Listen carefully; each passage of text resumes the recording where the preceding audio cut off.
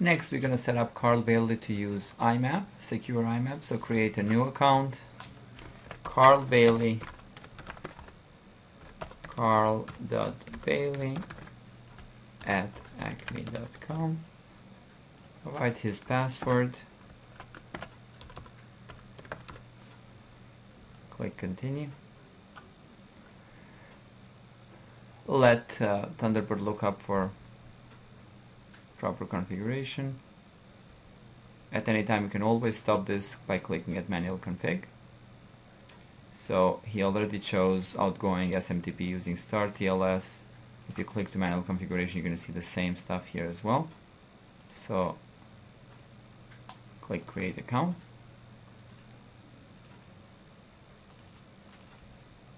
If you go to inbox, you'll be able to see the same messages that we saw before. So